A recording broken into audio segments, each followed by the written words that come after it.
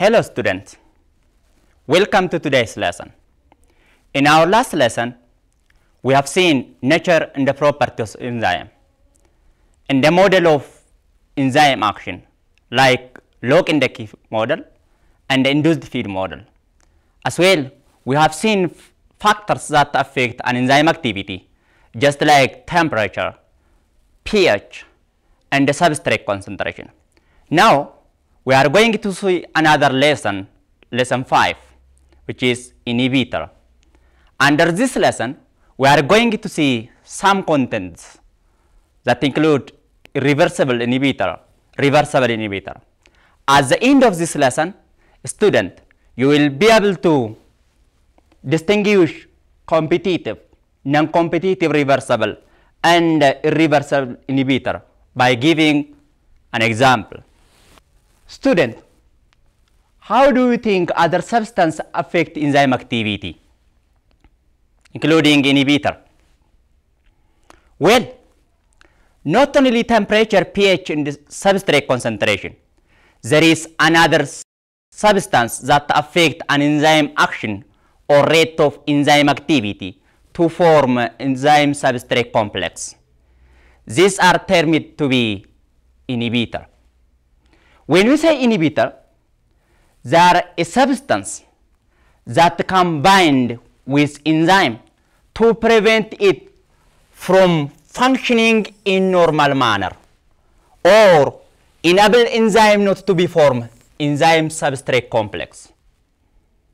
Not only preventing them not to be formed enzyme substrate complex, they can totally alter an enzyme catalytic activity. They can slow the rate or totally stop an enzyme catalyst system. These are said to be inhibitors.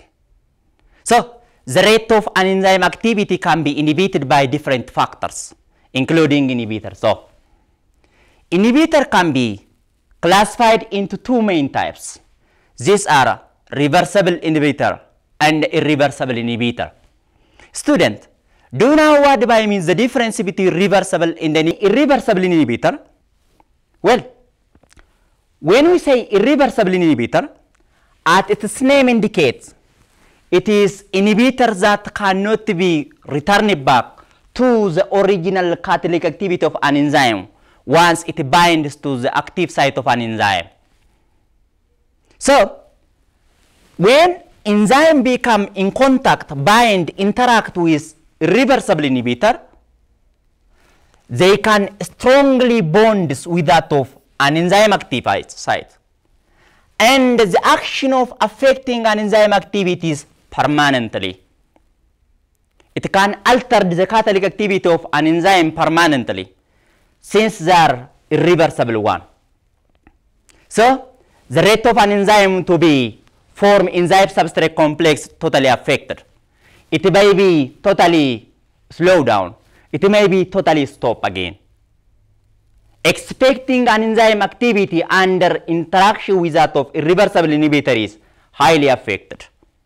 For example, when painkiller aspirin become bind to that of an enzyme activity at its active site, when mineral element just like that of heavy metal, just like that of silver, just like that of mercury, just like that of lead binds to that of an enzyme, they can allow enzyme not to be performed in normal manner. And it is impossible to detach away this inhibitor from that of an enzyme. Because of this, we say this like inhibitor are said to be irreversible. Well then, the another thing that we can see in contrast to that of irreversible inhibitor is reversible inhibitor. When we say reversible inhibitor, it have the definition when inhibitor or this substance become bind to that of an enzyme action or its active site in weak manner. It can alter an enzyme activity temporarily, and the action can be reversible when inhibitor can be removed. The bond that is created between this like inhibitor and enzyme active site is in weak manner. If inhibiting substance become removed from it, enzyme can be regain its original catalytic activity. This type of inhibitor is said to be reversible.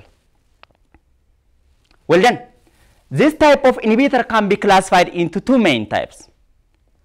One is competitive reversible inhibitor. The second one is non-competitive reversible inhibitor.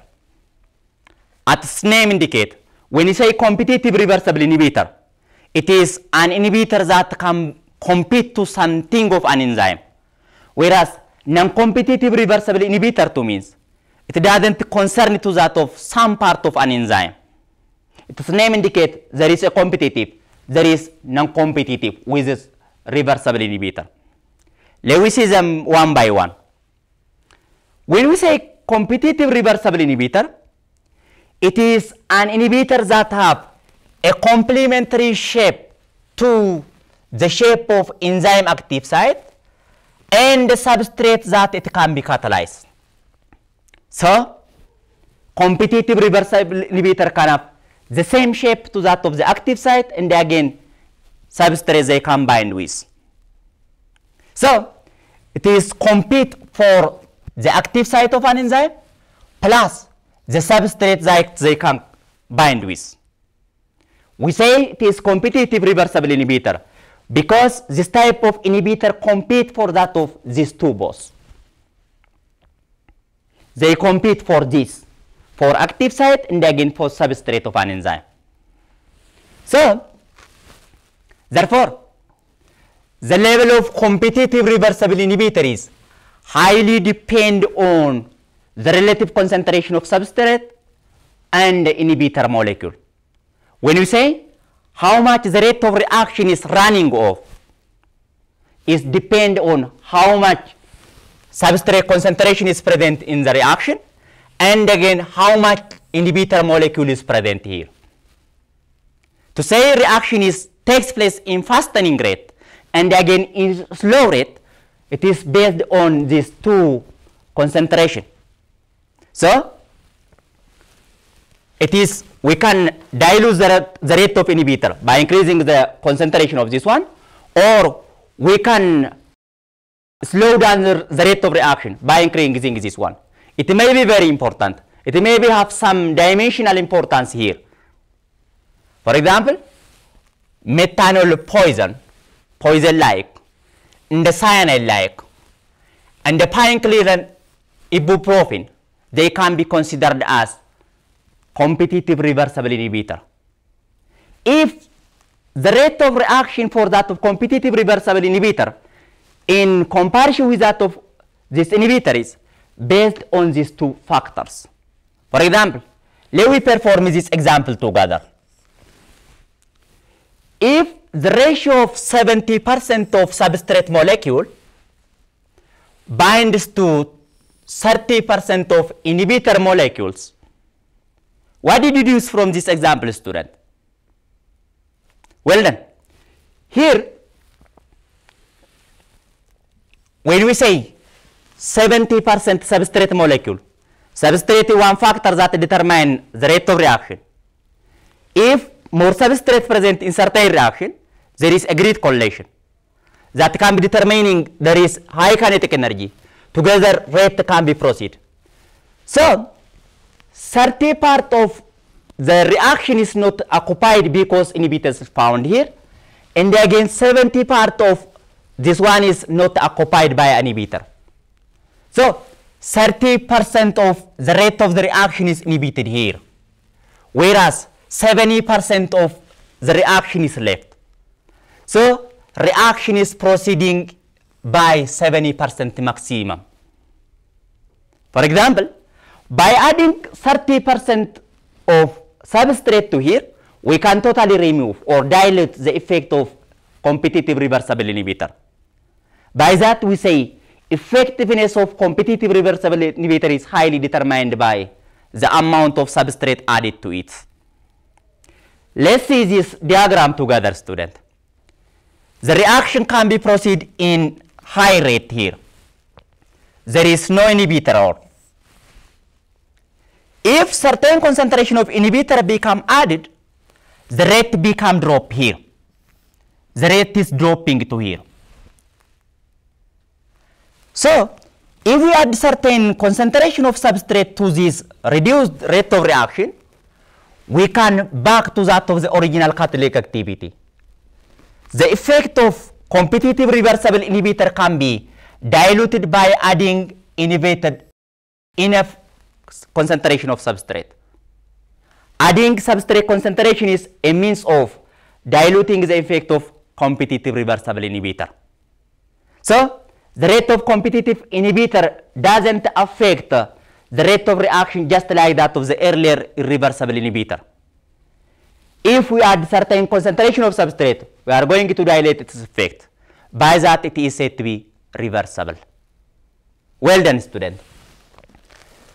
Another example and the type of reversible inhibitor is non-competitive inhibitor. When we say non-competitive inhibitor, it doesn't compete to that of both enzyme active site as well the substrate it catalyzes. There is no complementarity shape between enzyme active site and as well substrate they can be catalyzed. But it binds to other part of an enzyme that contain active site, which we call allosteric sites. When we say allosteric site, which come from a Greek term, allos to means other, stereos to means form or shape. Binding to this site or other site of enzyme which we call allosteric site, it may be turned on or that of off the rate of the reaction. Means it can activate the enzyme catalytic activity or it can deactivate or that of reduce enzyme catalytic activity. Over the allosteric site, there is off system and again on system. For example, if this like inhibitor added to that of allosteric site of an enzyme and increase the rate, if the rate become increased, we call there is allosteric activator over it. There is allosteric activator over that of the surface of an enzyme, which can increase the rate on the system of chemical reaction. But if another substance added to it over the allosteric site of an enzyme and reduce the rate of an enzyme activity, we call it is said to be allosteric inhibitor. So, non-competitive inhibitor binding to that of other site of enzyme called allosteric site can have off system and on system, increasing the rate, activating, and again reducing the rate, deactivating, or on system. Student, do you think the advantage of non-competitive inhibitor in cell metabolic system? Well then, this type of inhibitor we call non-competitive inhibitor is very important in regulating so many metabolic pathway of a cell. Much of metabolic pathway of the cell can be regulated by this action. If we add substrate concentration to that of non-competitive inhibitor, it doesn't bring nothing. The rate of the reaction can be affected by non-competitive inhibitor regardless of the concentration of substrate we add. Adding enough substrate to that of this non-competitive inhibitor doesn't matter. It doesn't bring any change. So here, for example, let's have another example here. Suppose 18% of inhibitor molecules added to allosteric site of an enzyme. 18 inhibitor molecules added to allosteric site of an enzyme molecule. This means an enzyme activity become reduced or affected by 18% totally. If you add the substrate molecule, it doesn't meaning. No meaning here. So, reaction rate become highly affected, 220 maximum. Only 20% of the enzyme is not occupied, but 18% of them is totally occupied.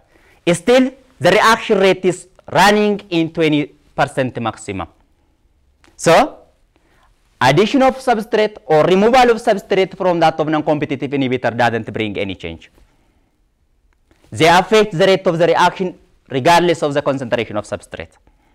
So, this highly affect when compared to that of competitive reversible inhibitor. So here, with non-competitive inhibitor, the rate is highly reduced. If you add substrate concentration to here, you cannot back to here. Without inhibitor, it is this one. And again, in presence of non-competitive inhibitor, the reaction is highly dropped to that of this one. Well done. As I told you earlier, this type of inhibition is very important in regulation of so many metabolic pathways of a cell. I hope you are familiar with that. Most type of substance in our body can be produced in sequence of pathway, in many metabolic pathways. There is a series of reactions that can be takes place in our body to become produced. This type of inhibitor is very important on system and the off system of our body enzymatic activity, or our body regulation system is very important in production of some substance needed for our body. Let's have this diagram and have certain explanation. I hope you can have so many understand from this diagram. Let's say this one is an enzyme controlled pathway where the production of this end product is depend on the sequence of reaction. There is a series of reactions that can regulate or determine the production of D. There is initial substrate or substance here, A, which is catalyzed by enzyme 1, which catalyzes the rate to become convert into that of intermediate. And they are catalyzed by enzyme 2, and again convert to that of intermediate. These two are intermediate, catalyzed by enzyme 2 and that of 3. Let's have one expression here. There is an inhibition can be found here. Of on system of inhibition is found here. Let us show them. If the requirement of substance D in the cell become increase, if the cell, the demand of product D by the cell highly increase, the concentration of D is going to decrease. The concentration of D in the cell become highly reduced. This indicates that it is going to activate or on enzyme 1 to become convert A to that of B, enzyme 2 to convert B to that of C, enzyme 3 to become highly convert substance D. Reduction of or that of the requirement of D in the cell allow enzyme 1 to become process the reaction. This one is on system. But reversely, if the requirement of substance D or product D in the cell become decreased or reduced, the concentration of D in the cell going to increase. This is to become increased to mean indicate that the rate at which enzyme 1 to become convert, this one is going to affect it. This means when the increase or that of decrease in concentration of product D going to affect the earlier reaction enzyme 1, enzyme 2, and the enzyme 3, halting the whole process is said to be feedback end product inhibition or negative feedback inhibition. The one is considered as non-competitive inhibitor. So non-competitive inhibitor is on and the off system is found on the allosteric site of an enzyme, which is very important in determination of metabolic pathways that can be takes place in the cell. Well done, student. I hope you maybe get clear to that of what I am explaining for you on the diagram earlier. There are 20 amino acids that is found in our body, which come together to form a protein, which is protein is very important for our body activity or functioning. So here, One type of amino acid is isoleucine. And again, the other is threonine. If the requirement of isoleucine in the cell become increased, the concentration of isoleucine in the cell become reduced. This facilitates enzyme 1 to become highly converted to that of intermediate B, to that of intermediate C, to that of intermediate D, finally to form this one. Enzyme 1 to become highly interact with that of threonine to form another intermediate, finally isoleucine. But if the requirement of isoleucine in the cell become increased, it is going to activate the process. The system of inhibition is going to activate her. But if the requirement of product D or that of isoleucine become reduced, the concentration of isoleucine in the cell become increases the cell, which can be act as an inhibition or that of a poison to that of earlier reaction to become bind with that of this one to form this one. So here there is no intermediate one A formed, there is no intermediate B formed, there is no intermediate C formed, there is no intermediate D formed. The whole catalytic system of this enzyme become affected. Finally, there is no isoleucine formed. Cell is going to affected by the advantage since they lose the advantage they obtain from that of isoleucine. There is no binding of here. There is no binding of enzyme 1 with that of threonine to form finally isoleucine. This type of pathway is said to be negative feedback inhibition or non-competitive inhibition. Good student. I hope you may be overcome what is the difference between competitive and the non-competitive reversible inhibitor appropriately. So, in nowadays lesson, as there is so many factors that affect enzyme activity, including inhibitor.